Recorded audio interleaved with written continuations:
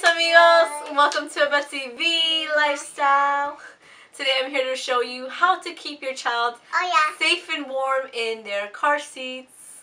When I had my lovely daughter Ziana, aka Buddha Belly, 2.5 years ago, I did a lot of research, as many of us new parents do, and I read into an article that stated not keeping your child's jacket on in the car seat. And I kind of found it weird because I'm like, this kid's going to freeze to death, so what are these people talking about? I read further, and basically it was keeping the child's jacket over the straps in the car seat. I kind of thought that was impossible. It didn't make sense to me, so I looked up some YouTube videos and I tried it myself, and it makes complete sense and it's super easy to do. All that fluff is not safe in a car seat. The fluff from your jacket, the fluff from a snowsuit, the neck attachers that you bring, like the neck salud, the neck support stuff that you buy separately, designer fashion covers that you put into the car seat that didn't come with the car seat. They're all very dangerous.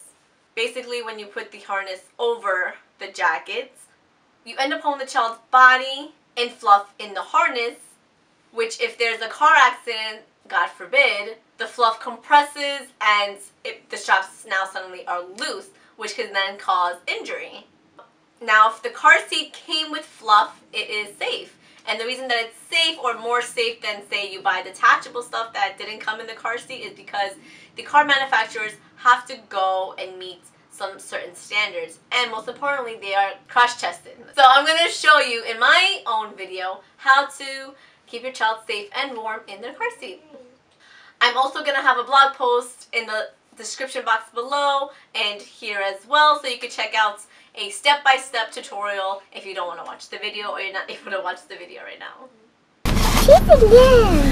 I'm not going to talk. Whoa. So what you're going to do is unzip your child. Put their arms through here. Right? Put the hood down. The straps over the hood. Use this as a little cushion. Buckle. Bam. Buckle here. Buckle again. Tighten. Ugh. Make sure the straps are right by her neck. The little cushion so it doesn't hurt her neck.